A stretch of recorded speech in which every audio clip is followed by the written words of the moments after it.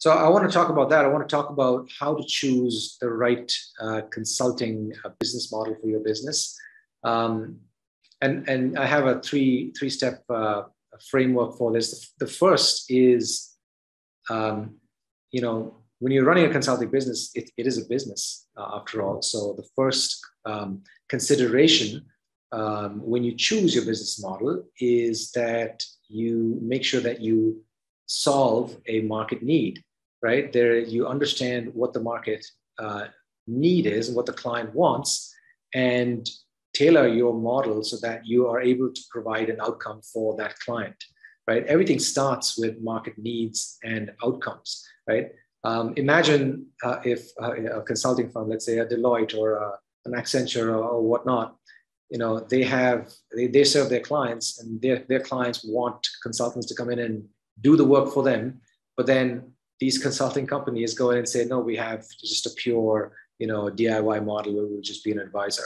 I mean, that doesn't work because it doesn't fit, it doesn't align with the market need, right? So always make sure that you understand and align your business model with the needs of the client, right?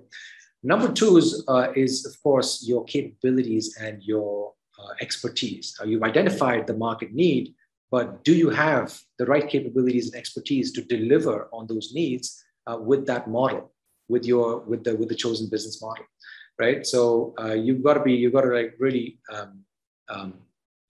understand, have self-awareness, and figure out what capabilities and skills and expertise you bring to the table so that you can deliver on those needs. Okay. And the third consideration is, your own lifestyle requirements. Consultants start consulting businesses for various reasons. There's always some other higher goal that consultants are chasing, and use consulting as a vehicle to reach those goals. Sometimes I come across consultants that are building a software product on the side and use consulting as a vehicle, as a cash flow vehicle to help pay their bills and stuff. Some other consultants are building a small fund for their children's college education. That's why they want to do consulting for a few years, because remember, consulting can be really profitable, right? And so different people have different goals, business goals, personal goals, and lifestyle goals. Some others just want to do consulting for a few years and funnel all their profits and buy real estate, right? Nothing wrong with that, but it depends on what you want.